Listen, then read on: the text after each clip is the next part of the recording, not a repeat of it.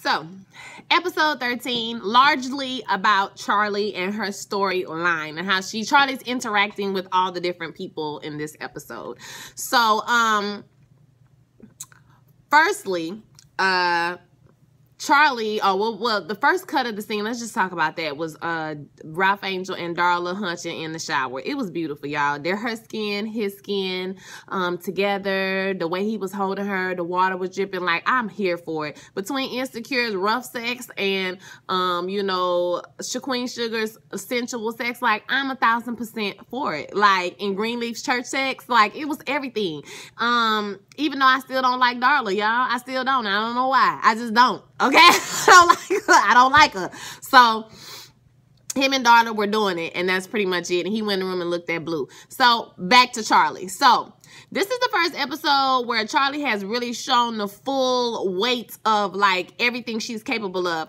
For me, the episode came off as Charlie has always moved in the business in a very professional and ethical way. I mean, you have to think she's dealing with her husband. She's his manager. So, you know, she sees the ins and outs of the business. She knows how to work them angles. She knows what people do to get what they need to do done. Okay, but she hasn't taken it that far because she's never had to. So, but this episode, she flexed. Baby, if she didn't do nothing, she flexed. Now, you can see why she didn't tell anybody what she was doing. You can see why she didn't, you know, keep people aware of whatever moves that she was making, because very capable of getting the job done. Hello? Okay? Same thing with Charlie and Remy. So basically, let me get to the drama. Remy accidentally tells Ralph Angel about the meal situation that Charlie wants to purchase. So Ralph Angel is very upset because he feels like his plan is more sensible, is more workable. They have a family meeting. In the family meeting, Charlie tries to explain to him, like, I didn't like the way that she treated Ralph Angel, but I understand that she's thinking of the big picture, and Ralph Angel's solution, although workable and practical, and is a good solution, it's not really going to solve the major problem of everybody in the town getting price gouged by these people. So Charlie is thinking of big picture things. They argue about what the dad would have wanted. You know, Ralph Angel is saying he's just trying to live. You know, he just wanted to live. He didn't want to do this. And she's saying that he wanted to win.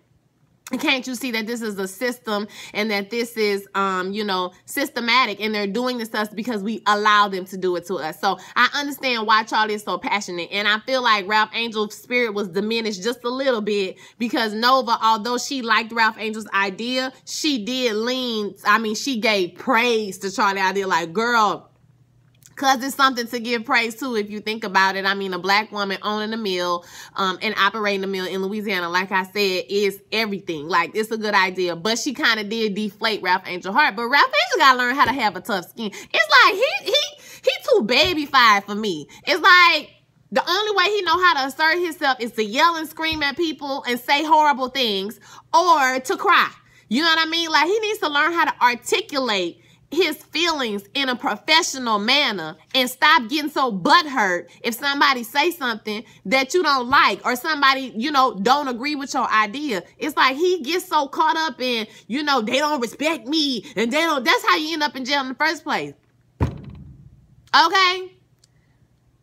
Worrying about if everybody like you or listening to you or whatever.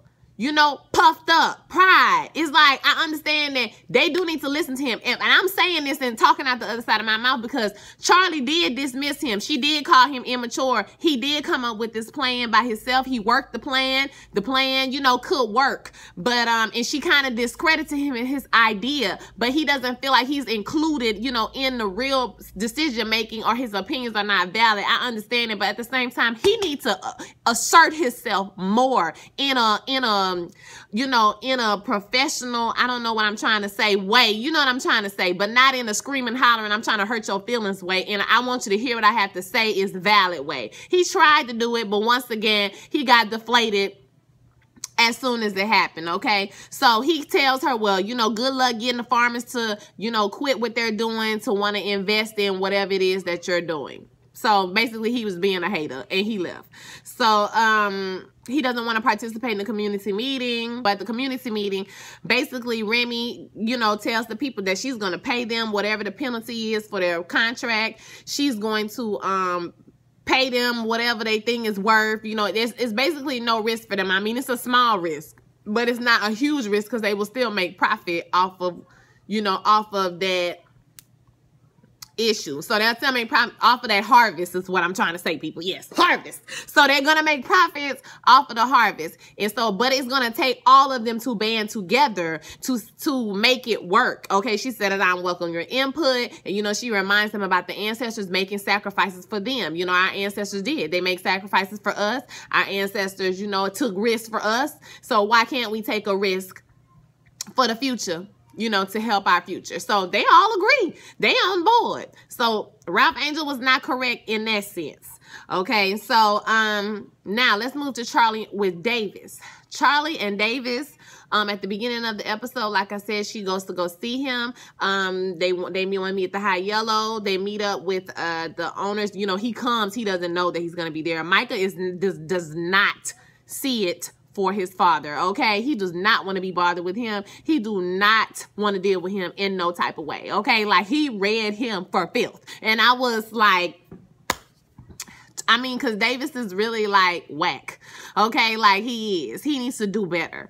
Micah went and sat across the room, and who shows up? The owner for the Stinger shows up. You know, Davis didn't know he was going to be there. So they sit down, they talk business, you know, everything sounds good and rosy. You know, he says, oh, okay, I'm down. You know, he shakes his hand and leaves. We'll see what happens with that, you know, later on in the episode. Davis calls Charlie and tells her that he needs to see her. Because it's very important, because he wants to know, you know, can this really happen? You know, will she try again with him? Because she's kind of like touching his hand, you know, when they're having the meeting. She was giving those clues and those hints of basically like there's a chance that you can get back to, that we can get back together. She has no intention of getting back together with him. I think maybe the thought might have ran across her mind once, but you know, she has no intentions of getting back together with him. She's leading him on because she wants him to sign to New Orleans because she wants that money, honey. Okay, I don't think for 1 second she thought about, you know, pimping herself out to him basically to get him to do it or whatever. Like she didn't think, I don't think she planned on going through with it at all. Maybe for a slight half a second thought. You know, it is her husband. So she calls her. He tells he wants to meet her and, you know, see if this is really real, if she really wants to get back together. And she tells him that she's going to meet him. She meets him at the hotel when she's walking down the hallway, beautifully shot, because you can see, like, the look across her face, like, do I really want to do this? Because she know what she's coming there for. She know he want to have sex to, you know, seal the deal of the relationship or whatever. And she's like, I don't really, you can tell. Like, she's like, I'm contemplating whether or not I'm going to do this or not. Like I said, for a slice of second, because as soon as she walked in the room, he started kissing her. Y'all was finna throw up. I was like, don't you kiss her with your whole lips, with your rapey face. Ew, okay? Don't do that. Don't touch her.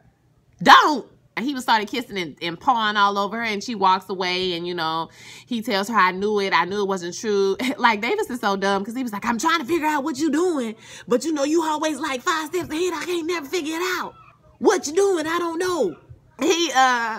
He doesn't know what's going on, but he figures out that she don't really want him back. She just want him to sign down there. He says he's not signing.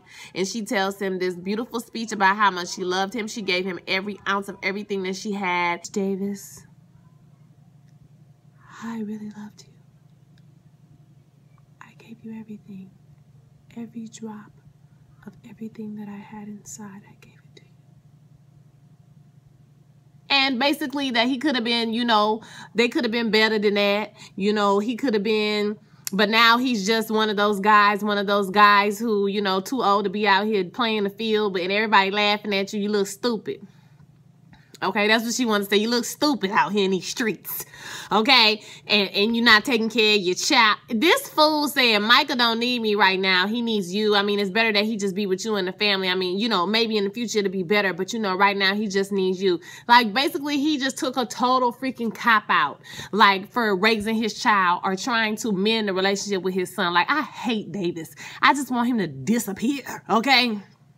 This probably gonna be his. No, he gonna be back next season. He gonna be back next season. So, now prior to this, she got a phone call from David. She was just left a community meeting with Remy. So her and Remy were outside talking. You know, they was about to go talk and Remy, talk and Remy, talk and Remy, talk. I got it right. Okay, so then They was about to go to the house, baby, and make it do what it do. I was ready, okay? I was ready for it. But she got the call from Davis. Remy peeped that was Davis. I mean, she said it out loud eventually. And, you know, he wasn't feeling it. And I understand why, because nobody wants to play second fiddle. Why would I play second fiddle if I don't have to? That's just stupid, right? So, like, she was like, are you okay? This heifer said, can I come later? Girl, he knew what you was about to go over there and do. Girl, that's your husband. He was like, nah. She said, are you okay? He said, no, he's not. Now, this is how I feel about this. I like Remy a lot. I love his character. I love them together. But Remy needs to understand that, yes, his wife has probably been dead for a while at this point, okay? They just separated. Like, it's been literally a couple of months or whatever since they've been doing all of this, that this has happened. You cannot expect this woman to leave her husband, just file for divorce, turn around, never talk to him again. You know what I'm saying? Like, Remy is a great man, and I feel like Charlie lost out on him, although I think they're going to probably work it out second season. But I do feel like, you know, he's asking for a lot. I mean, damn. You know, she just broke up with her husband like 3 months ago. Like, I'm going to need for you to just chill out for a little bit, because there's still some things that they need to work out. There's still some things that she's probably not over. Maybe that's what he just realized, okay, when she was on the phone with him, on the phone with Davis. So, after Charlie leaves Davis, basically, baby, I live, okay? I live for me some Charlie. So basically, Charlie goes to the strip club, and that's where Felix is. So predictable in the strip club. So in the strip club, she tells him what you fail to understand, and what your wife failed to understand is that I got receipts. I got all the receipts. Okay, we thought she was just blowing us hot out. I thought she was too. But baby, she said, y'all didn't know, okay?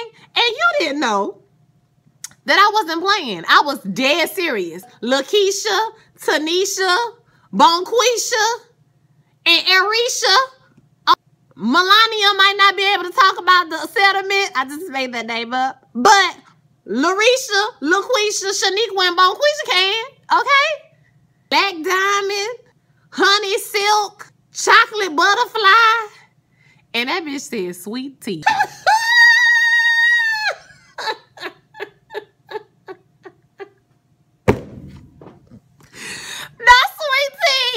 I promise y'all, if I ever be a swimmer, that's gonna be my name. Sweet Tea, honey. They should have just called this episode Sweet Tea. Oh my God, Sweet Tea, I wanna meet her. I wanna meet Sweet Tea. So she said Sweet Tea gonna spill the tea, honey. Okay, all the tea on what's going on. If you don't tell, so she tells him, you tell New York you won't sign to them unless they won't sign Davis. So now she's putting herself, whoo, she's so smart, Lord have mercy.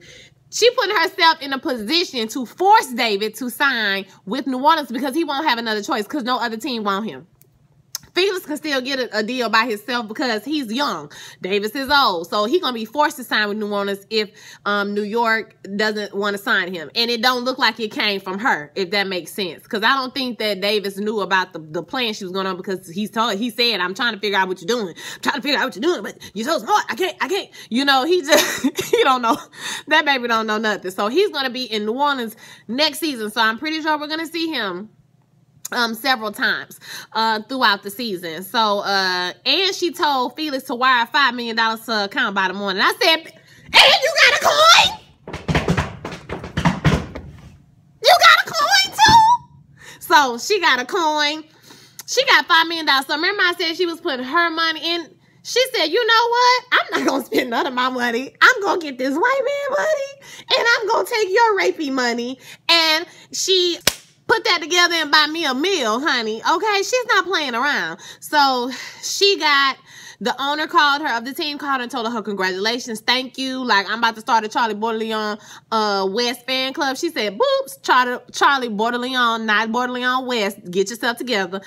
She said, I want you to give me $4 million. I want you to give $1 million to this profit organization, this nonprofit organization for sex workers, and put it under the girl's name. Her name is like Melanie. I don't know. I just made up a name. Her name Melania. Okay, I don't know. So, and she had a little smile on her face like she did. I was like, bitch, you did that. How did you do it? We didn't know you was cutthroat like that, but you got it done. And I'm not mad about it. Okay, I'm not mad about her blackmailing. I'm not mad about her doing scheming and dirt. Because Charlie said, one thing y'all not going to do is play me. Okay, I'm tired. So I'm about to show you what I'm talking about, okay? You think you know, but you have no idea. Hello? Diary. Was MTV Diary. You think you know, but you have no idea. Who know that? Throwback. With Nova, this episode, her and her boyfriend, Cop Bay, they got together. Everything seemed great. You know, it seemed like it was going to be good. He said, we're going to go on dates. He was like, we're going to go out in public.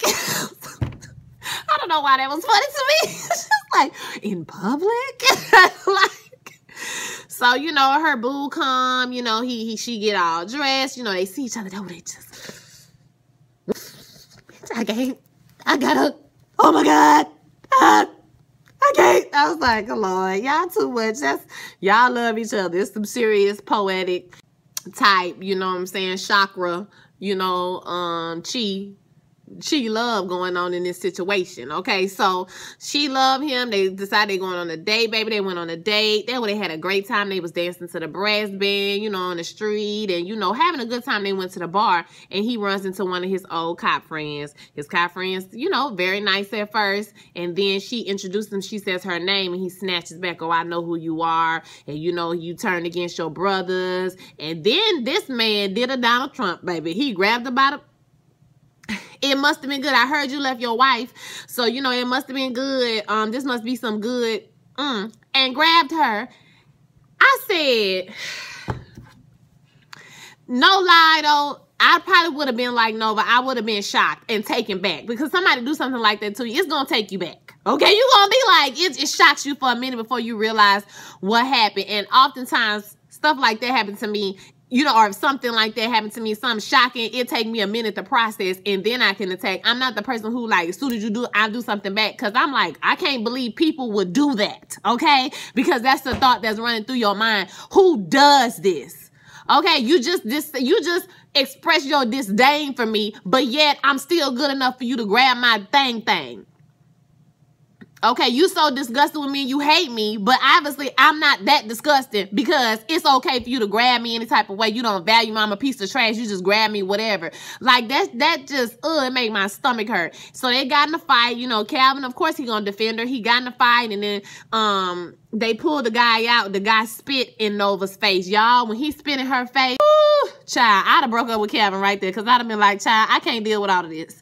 Okay, we're going to have to move from the ones. See, what's going to happen is they're not going to work out, because either he's going to quit his job and be resentful of her, or he's going to, or she going to quit her job and be resentful of him. So it has to be, you know, it's something, somebody going to have to give up way too much, and it's not going to work.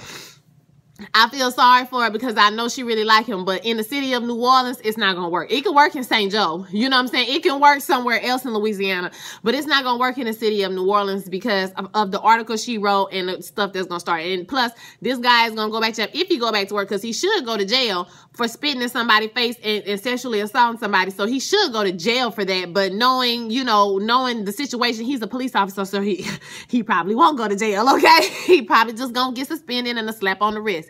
And that's going to be it. So we'll see how that develops later on. At the end of the episode, she was holding her dad's, I think that was her daddy's shirt or somebody's shirt, and she was kind of like crying on the shirt and smelling the shirt. I'm assuming that that's her dad's. Y'all let me know who you thought it was or who it was if I'm wrong. I could be wrong. Let's see. I don't think that, I think that I got everything. Ralph Angel and Darla. One thing I don't like about Darla. Oh, at the end. Y'all, I forgot the whole doggone end. So the end of it, Ralph Angel or Darla is looking for something in the closet. Ralph Angel comes to help her. He pulls out this box. Inside of the box, there's a letter that his dad wrote. And basically, he's leaving all the land to him. He's telling Ralph Angel, do right. You know, this is your land. Do what you need to do, you know, take care of it, whatever. So it's kind of setting up season 2 as a Ralph Angel is going to be fully running the farm, and Charlie's shifting over to the mill because that's going to be her life, you know, and Nova kind of doing her own thing. But to me, I have questions about the letter because, first of all, Twitter said Darla wrote the letter, y'all, and I don't know. She could have, okay? Because like I said, I think Darla is shady. I don't know what it is, but it's something about her that just don't sit well in my spirit, okay? I don't know about y'all, but it's just something that just don't sit well with me, okay? Because it was real convenient how you was looking for something. You just happened to find a box at the top of the closet. Like, what was you looking for, girl? Because you didn't even pull out what you was looking for, okay? So that was weird. And but I do like the fact that she, you know, she told him it wasn't an extra speech like the last episode, but she was just like, you know, it's not about her respecting you, it's about you respecting yourself. And it is about him respecting himself. So I did agree with that, because Ralph Angel, like I said before, he needs to learn how to get himself together. I don't know, y'all. He needs some help, because he can't never express himself other than cussing and crying, okay? So he was starting to get on my nerves. So then I was like, child, I guess, you know, they treat him immaturely, because like they treat him like a child, because sometimes that's the way he acts, okay? That's how he responds to things, in a childish manner, instead of outlining something. Like if it had been me, and I know my sister always doubt me, you know, doing and being thorough, I would have wrote something out. I would have came up with a plan. I would have put something on the wall to let you know that I'm serious about what I'm saying and what we need to do, okay? So if we're going to get the meal, how we going to do it? I want to play an active role in what's going on, so you know I'm about my business and I'm not just playing. So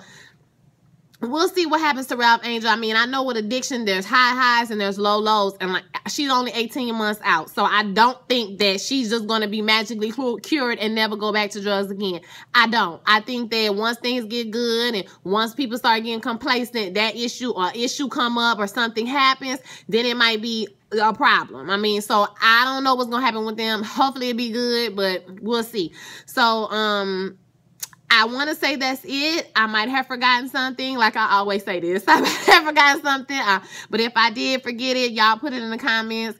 Give me your comments. Give me your thoughts. I had to make 3 different videos because this video is so long and I kept getting interrupted. So I want to hear all your thoughts and comments about this whole season.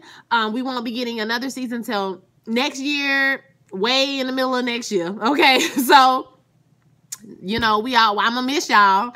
Okay, I'm gonna try to find some other shows to review, but there's really not any shows coming on, you know, that's new. You know, if y'all have suggestions for stuff for me to watch and reviews, I will absolutely do that. But Empire goes off in 3 weeks. I don't review Empire. How to Get Away with Murder is already off. Atlanta, Insecure, they're gone. Now this show is gone. So we'll see what comes next. Maybe something will pop up that I think is really good and I can review. If you have suggestions, like I said, put them in the comments. Don't forget to like, subscribe, share, okay? I had a great time doing this with y'all this season. I'm glad I remained consistent, because my goal was to remain consistent and do a video every week, or do a video for every episode. So I just want to say thank you guys for watching and reposting my videos. Like, you don't know how much that means to me. I'm just a regular person, y'all. I go to work, I go home, I sing sometimes, you know what I mean? Like on the side. I'm just a regular old music teacher, okay? So I just appreciate y'all's support and you watching the videos and commenting and do all the things you do. So y'all have a blessed week. I will see y'all the next time. Bye.